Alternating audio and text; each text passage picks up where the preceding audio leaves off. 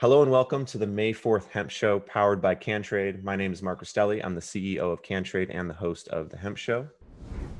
Next up on the Hemp Show is Joe Conklin, the COO and lead cultivator at Hemp House Farms. Joe's passion for gardening began with helping his grandfather. Now with nearly 2 decades of experience in the cannabis space, he is the CEO and lead cultivator at Hemp House Farms, an 80,000 square foot greenhouse grow operation. Prior to this position, Joe had worked for a time at a garden center and started a consulting business where he designed and built grow spaces. He has developed many cannabis products and strives to help others incorporate cannabis into their daily routine and as well as gain the medical benefits without the use of pharmaceuticals. Thank you very much for joining us today, Joe, and welcome to the Hemp Show. Hey, thanks for having me, Mark. Excellent. So you've got an extensive background as a grower, and I love the bags in the background. Yeah. I'd love to kind of start in the past as far as where and when you got into this space, ultimately what led you here, and then how that led you to Hemp House Farms, and then from there dive into the products and maybe we could crack that bag open. I wish we had smell-o-vision. Right. I know it's from one of our more recent harvests because we're harvesting pretty much on a bi-weekly basis at the moment. But to go back to the original, what started my interest in getting into this, like I said, as you stated, my grandfather, he was an avid gardener. So naturally spending time there as a child, I was always helping him grow tomatoes and peppers or whatever was going on at the time.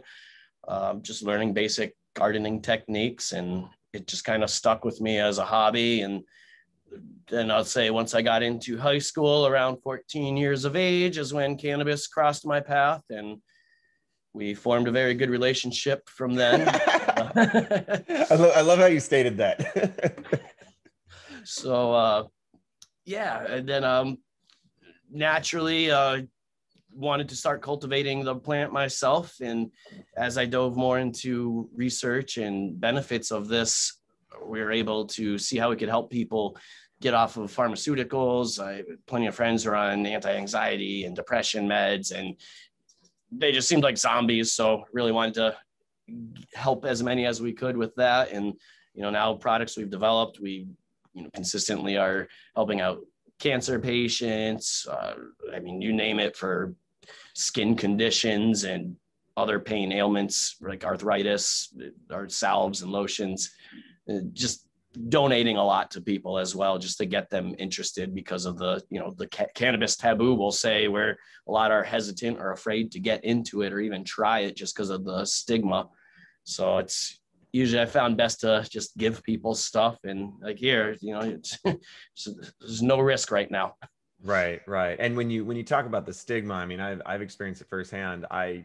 As a former athlete, I didn't really partake in the cannabis side, but the stigma was always there, and it was kind of unspoken. But was interesting is once I started into the industry, I would have people come out of the woodworks that I'd known for years and years that either did smoke or they wanted to know about it because they were dealing with some sort of ailment that they were curious if cannabis or hemp was going to be able to help them with that ailment. I've told the story before, but I was at a wedding in Texas, and I was like known as the weed guy at the wedding, which was hilarious because nobody said it to me directly. And every person at the wedding at one point had come up and talked to me about their usage or had questions and was curious. But when we were in groups, nobody would talk about it. It was so funny. I was like, you don't even know that your dad's over there smoking weed. Oh man. So question for you. When you started at a home garden center, and then you started consulting for building grow spaces. When did you start growing? And then ultimately, when did that turn into a commercial operation? So the first time I really dabbled with it, I was probably like 15 years old and just lied to my parents and said I had some science experiment that I was doing, and tried popping a seed with a foil lined cardboard box and a heat lamp. And I always love going back to that one because apparently, my parents found it and I had to come up with some story on the spot as to what the hell I was doing. So that always gives me a good laugh. And how big was the seedling? Was it you couldn't? Nothing happened. No, nothing happened. It Okay. sprouted and died. Okay, I was gonna say, did you have any No, that was a actual? miserable Did you have any fail. actual leaves formed? Because then they're like, wait a second, I don't know what you might be doing Nope. something else here. Yeah, no, that never really worked. So then it just ended up to being little 5-gallon pots in the middle of the woods, where because I lived near a state park, so we had plenty of space to go Hey, try and experiment our bag seeds. our story, the story you're telling sounds incredibly similar. I popped some seeds from my brother's weed when I was probably like 13. Made a grow box. It was growing. Plant was growing amazing, and until it had touched one of the fly strips, and the fly strip had completely poisoned it, and then moved out into the forest. And I mean, it had some probably 2 to 3 footers, and then they all just got destroyed by the deer. Deer came through and just wiped them out.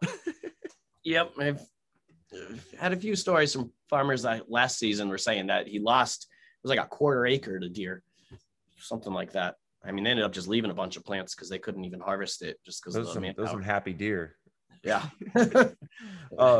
So when did that lead into commercial operations? And then let's talk more specifically about Hemp House Farms. I was originally from Massachusetts. I just moved down to Connecticut about 6-7 months ago now to just be closer to work because this farm is in Cheshire, Connecticut. So I did originally start with cultivating in Mass because the laws are a little bit more loose up there. So I had gotten into the medical program and was growing cannabis for myself medicinally. And then I was like, all right, hey, I'm pretty good at this. So, interviewed at a hydroponic growing store, went into there, help guidance and helping people solve their problems. Cause, just trying to prevent as many issues as you can. The grow store was kind of like a blessing in disguise because I had to deal with everybody's problems and give them guidance on how to solve issues I never even dealt with. So that was probably one of the best pieces of anything that I ever got guidance and knowledge out of the whole cannabis industry was working there.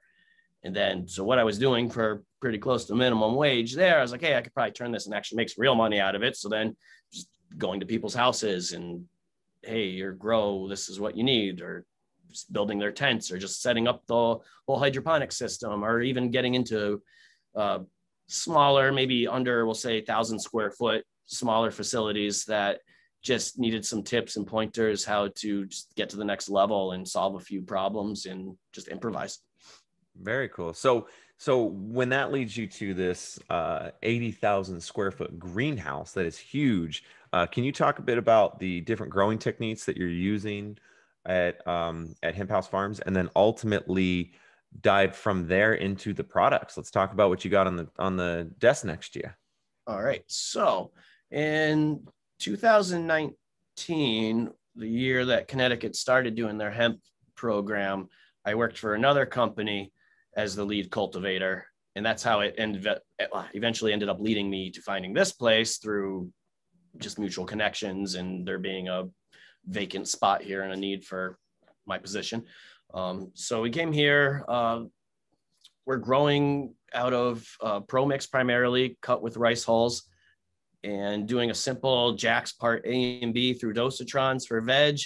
I also throw a slow releasing 844 NPK value of turkey compost fertilizer into the veg. So that way I don't have to have 2 different nutrient systems. So pretty much the same nutrients that go through the veg hit another dosatron with a bloom booster that go into the flower rooms. And my small flower room, that's 18,000 square feet. So small flower room. Yeah, that's a small one. The other one's 36 that we're finishing building right now. So yeah, they're all run through like the dosatrons. There's a Jax nutrient line, part A and B, and then we add a bloom booster and different microbes and other things we add systemically throughout the cycle, depending what stage they're in. Because in that area, I have 6 different areas that will harvest at every other week. So I always have something that's in week 1 of flower and something that's in week 8 of flower. And then we're planning on doing the same thing in the other room, and it's just double the size. So we call them ponds. This used to be a hydroponic lettuce facility. So if you ever bought like those living lettuce heads at the grocery store, that's what they did here. So and they're all in, and these are all light depth greenhouses as well. Yes. Yep. So everything, we run them, the 12-12 light cycles, and we have shade cloths to help reduce the heat as well.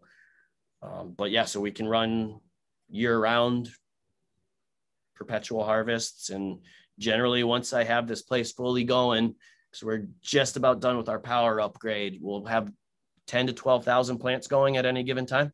Okay. And then what's your harvest turnaround as far as, I think you mentioned several hundred pounds a week. What was the?